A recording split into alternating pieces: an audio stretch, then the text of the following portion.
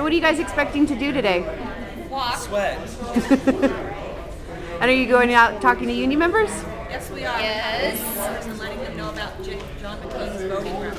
Uh-huh. How he's not a maverick and how he's not for workers. Have you ever met Senator John McCain, your senator? Yes.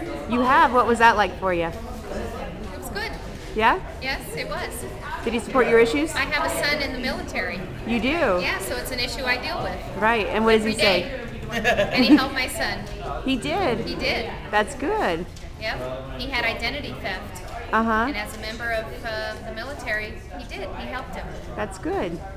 Do I think we should be in Iraq? Hell no. Very good. And did you talk to him about labor issues at all? No.